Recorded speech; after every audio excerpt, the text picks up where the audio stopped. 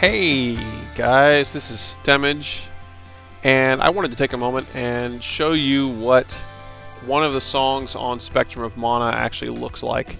It's a wonderfully colorful mess made by a bunch of friends. I was talking to Nate. We were trying to figure out a way to maybe show you a little bit behind the scenes of some of these songs, and although I don't have any rough tracks or anything, this is what one of the songs looks like. For anyone who isn't familiar with recording music, what we have here is a whole bunch of contributions from different people. All the different colors are different people for the most part. We got Travis in here, we've got Amanda in here, we got Josh, we got Lauren. Oh my god. So this is a song from the Spectrum of Mana, which is a Secret of Mana collaboration project. A whole bunch of CDs and a whole bunch of music from a whole bunch of people. And a big focus of it was collaboration. So I want to show you guys kind of what happens when you get together with a bunch of friends and try to make music together. I apologize ahead of time because this video is in mono, and that's bad. But I don't know what I'm doing, so this is what we have. Quick note, Travis Morgan, it was kind of the catalyst for this particular song. He already had some ideas for some small parts of the song and gave me some percussion, some piano, and some strings, and a little bit of bass. Just to kind of, some things he had in his head, which is really where the song ended up going in the end.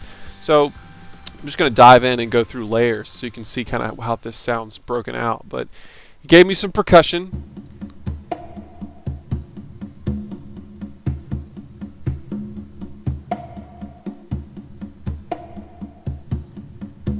He gave me a little bit of piano.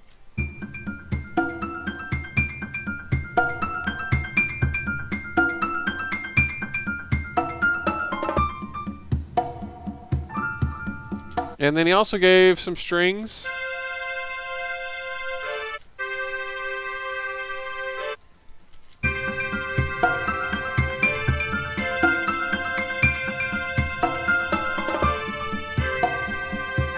Which, given the feeling of the song, actually made a lot of sense. So I just kind of took that and ran with it. And I had an idea for a drum beat over 4/4 that was kind of peculiar.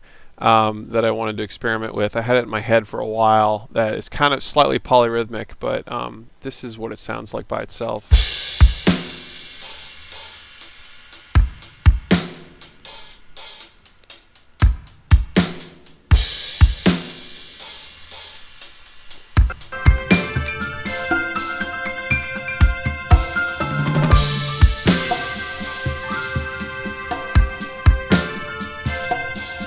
So we could have stopped there, you know, because that already sounds like Secret of Mana, because it sounds cool, and Secret of Mana's cool, but we didn't. So first thing I did was throw some clean guitar down to kind of accentuate some of the chords that he's already working on, and pull in some of the stuff from the original. So without any effects or anything, this is what was done for guitar.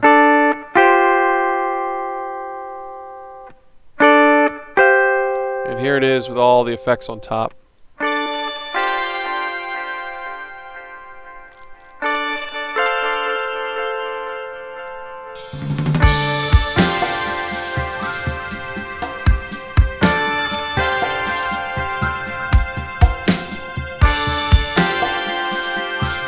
Oh, it's Secret of Mana.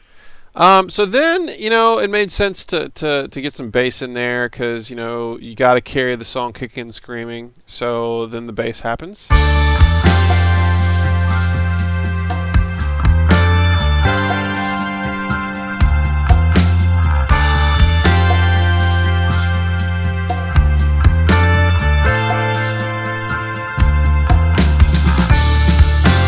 Neat. We're getting there. So at this point, we started digging into some other people.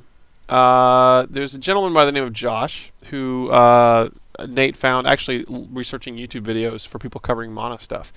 Pulled him into the project, and he was excited to be a part of it. And he offered some really interesting layers and some incredible violin talent to several tracks on the project. So here's what he sounds like by himself. Oh, and I just want to point out, he added a lot of like ambient sort of flair to stuff, but he also added some pretty solid melodic stuff too. So it was he really kind of brought the track to life.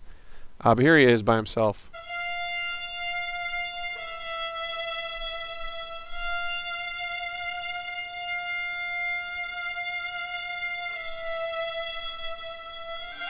Yeah, it's notes, right? And then you put it all together, and this is what happens.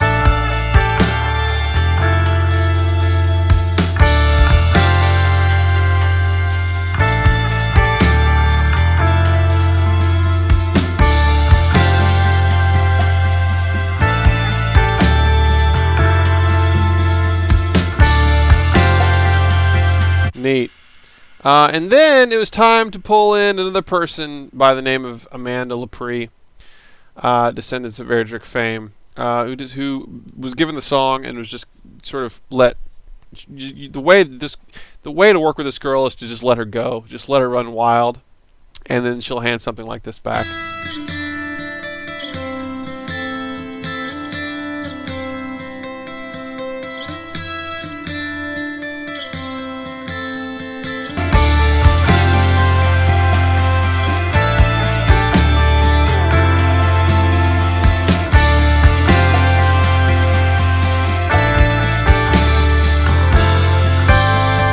Okay, so that's already pretty thick stuff. And then Travis had an idea for a flute part.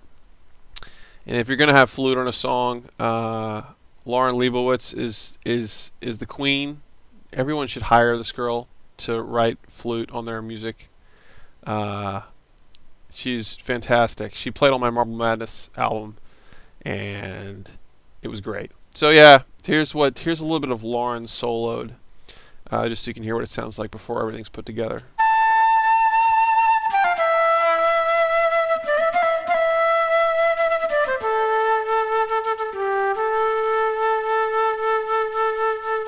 And then all together.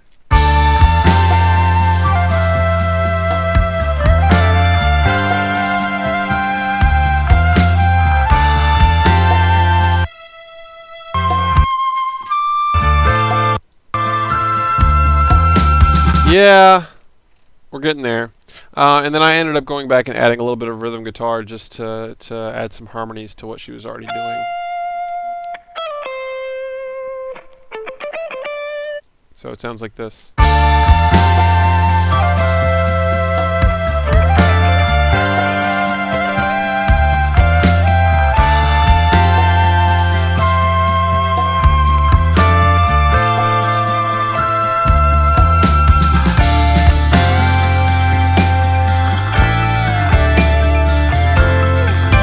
So yeah, it stacks quick, and it's amazing what can happen when you work with people that you know, and you have no idea what you're gonna get back from people, but it always ends up being something special. So that's actually all of the layers in the songs. There's a bunch of drums that are boring because they're just a bunch of dots.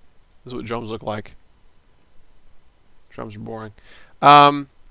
Yeah, and then I guess the only other part to note in the song is that there is kind of a chorus that is really just a focus of acoustic, heavy guitars, and the violin, which is when the violin really opens up and adds some melody. This is what the chorus sounds like. It's a pitch-shifted rhythm guitar.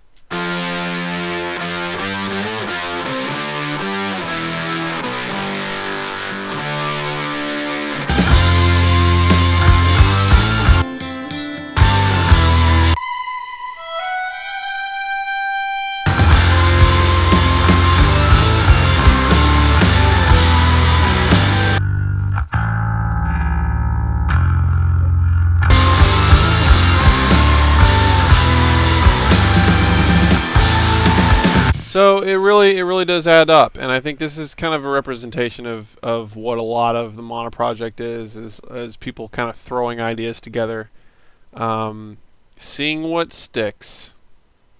You know, the end of the song, I'll mention this at the end. You know, like I said, Travis was kind of the catalyst for this whole thing with his original idea, and the song kind of went places, especially when people started throwing on layers and adding their own flair.